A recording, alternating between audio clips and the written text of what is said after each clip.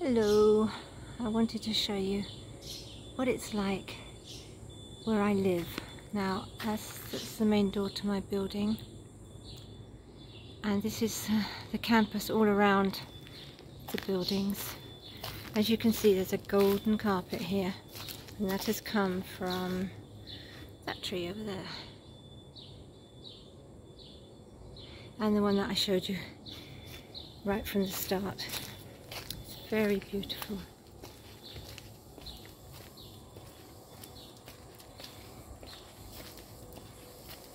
Some palm trees, and you can hear the birds, I think. There's lots of parakeets here. So there's a flower bed with some roses, and we're in June, and they've been blooming all through the winter.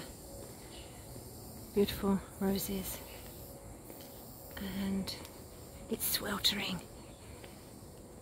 It's about 11 o'clock in the morning. Some more over there, red roses. That's another building. Oh, these have got, they call them dorms, but actually they're like little apartments, little flats. And just wanted you to see.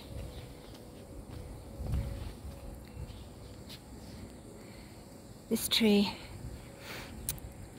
is dead, and yet it still stands. And this, and one of my courses is about the Holocaust survivor testimonies. And there's a woman who compares herself to a dead tree that she sees in her neighbourhood. It still stands, it has a stark beauty to it, but it's dead. And that's how she feels after what happened to her in the camps. So this is a place where you can take a bit of a break if you want. Bring your computer out here, or come and have a meal out here, meet friends. More golden carpet, as you can see. It's just shedding itself everywhere.